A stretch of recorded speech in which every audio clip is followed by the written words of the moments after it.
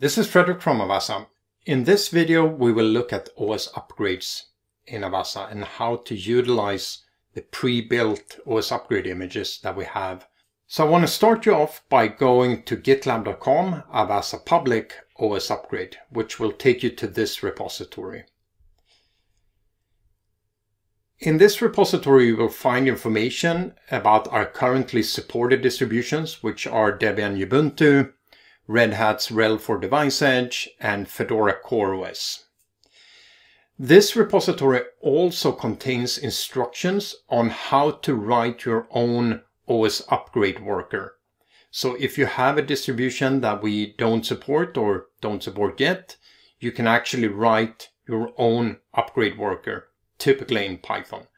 And this repository outlines how you do that. I also want to highlight that the upgrade workers, i.e. that code that is specific to the different distributions, is run as any application in Avassa. And for the demo, I have already deployed a couple of those, as you will see momentarily. Now I'm going to switch to the control tower. Here you can actually see that I have two OS upgrade applications up and running, one for CoreOS and one for Debian. So I'm going to click one of these and just briefly show you what they look like. Here you can see the OS upgrade for CoreOS, where I'm using an image that I built and pushed to this control tower called OS upgrade latest.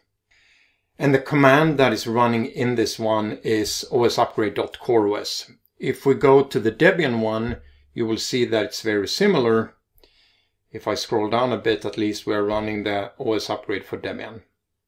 With Debian, we are actually using systemd to do the OS upgrades. So you will find some more configuration here on how we mount the systemd socket into the container. All of this is documented in the OS upgrade repository. The next thing I want to show you is how you control this. So you tell the system which applications are actually OS upgrade applications through configuration.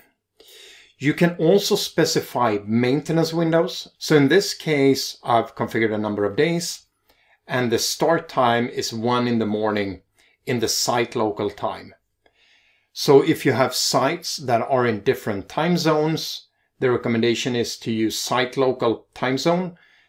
That way you know that the upgrade will start at, in this case, 1 a.m. in the site local time. The duration is a timeout, so this allows the system to do the system upgrades for a time window of 4 hours. Now I'm going to go back here to my sites and I'm going to choose, for example, this site, which is a Debian site. So clicking on OS upgrade here, you can see that the next upgrade is supposed to run in 16 hours. You can also see the maintenance window.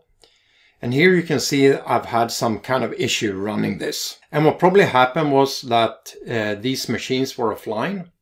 So the last time it ran, it upgraded a single machine. And here I actually have an override button. So I can click here to trigger an OS upgrade. So I'll do that now.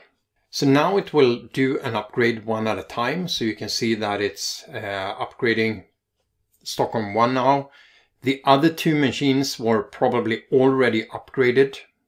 And here you can see we're successfully upgraded, or at least checked if there were any upgrades. So hopefully this gives you an overview on how you can work with OS upgrades in Avassa. Thank you.